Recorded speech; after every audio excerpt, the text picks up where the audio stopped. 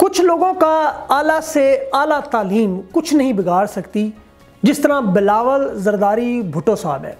पूरी वीडियो देखने से पहले आप चैनल को सब्सक्राइब करें अगर आपने नहीं किया, और बेल का बटन प्रेस करें। बिस्मिल्लाहिर्रहमानिर्रहीम, अस्सलाम वालेकुम, मैं हूं सबी काज़मी।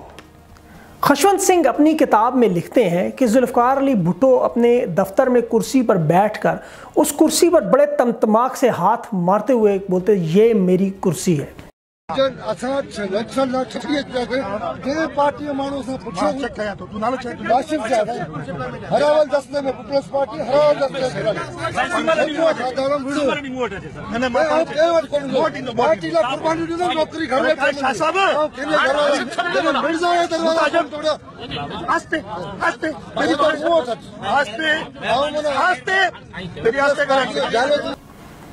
ये जुल्फ़िकार अली भुट्टो साहब का एतमाद या खशवंत सिंह के मुताबिक गरूर था।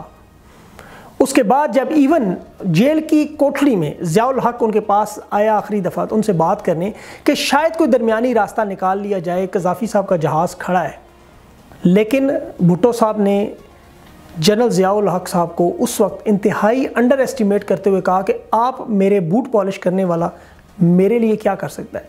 ये वो गरूर था जो जुल्फ़िकार अली भुट्टो साहब को फिर कहाँ ले गया, बाकी आपको हिस्ट्री का पता है।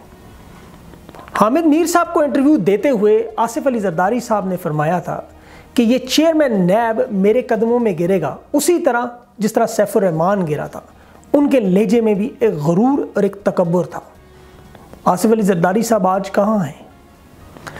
बिलावल भुट्टो ने सेलेक्टेड सहाफ़ियों को अपने सामने बिठाकर ये बात की कि कौन मुझसे सवाल कर सकता है, कौन मुझसे पूछ सकता है ये बात, और फिर वज़ीर-ए-आज़म के इस्तीफ़े का मुतालबा। बिलावल जरदारी भुट्टो साहब एक जागीरदाराना सोच को क्यों सामने लाए, ये मेरी समझ से बाहर है। इंतहाई पढ़े लिखे और काबिल नौजवान हैं, पाकिस्तान में लीडरशिप का फुकदान है। इमरान खान साहब अल्लाह उन्हें ज़िंदगी दे, लेकिन उनके बाद आप गिन कर उंगलियों पर 3 वज़ीर-ए-आज़म जो पॉसिबल आपके कैंडिडेट हो सकते हैं, उनके नाम ज़रा सोचें, आपको लोग नज़र नहीं आएंगे।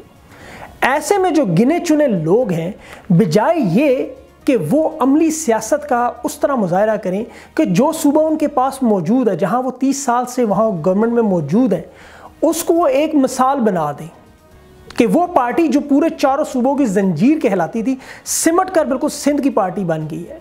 पंजाब में उन्हें वोटर तो छोड़े, कैंडिडेट नहीं मिलते। उन्हें इन गलतियों का सदेबाब करना चाहिए, उन्हें सोचना चाहिए कि अवाम से वो राब्ता कैसे ख़त्म हुआ। लेकिन अगर ये जागीरदाराना सोच उन सेलेक्टेड सहाफ़ियों को सामने बिठा कर वो करेंगे, तो फिर अवाम में और उनमें दूरियां पड़ेंगी, लेकिन कुर्बतें नहीं आ सकती। उन्हें सोचना चाहिए कि सिंध में अभी लॉकडाउन, जिस तरह उन्होंने एक इंतहाई गैर ज़िम्मेदाराना मुजाहरा किया है, राशन गायब हुआ है, करप्शन 8 अरब चले गए, बहुत सारे कचरा, उससे पहले आपको थर और पानी के मसाइल करना, तो उन्हें ये चाहिए कि सिंध की हुकूमत को बरतरफ करते और वो तमाम क़यादत वो सामने लोग लाएं जो उनकी पार्टी के असल चेहरे हैं, जो वाकई अवाम में लोगों के साथ काम करते हैं। फिर अपने रिलेशनशिप गवर्नमेंट से और उन दूसरों से बढ़ाकर अपने आप को एक बड़ा कदावर लीडर साबित करें, बजाय ये कि इस मौके पर वज़ीर-ए-आज़म का इस्तीफ़े का मुतालबा। अभी रिसेंटली उन्होंने पिछले दिनों कहा था हम वज़ीर-ए-आज़म पर तनकीद नहीं करेंगे। 15 दिन के अंदर उनकी स्टेटमेंट इस तरह बदली कि तनकीद भी छोड़ उन्होंने इस्तीफ़ा मांग लिया। अब इस्तीफ़ा उन्हें मांगना चाहिए मुराद अली शाह साहब से और उनकी जो कैबिनेट है, उन लोगों से कि जो वो डिलीवर नहीं कर पा रही।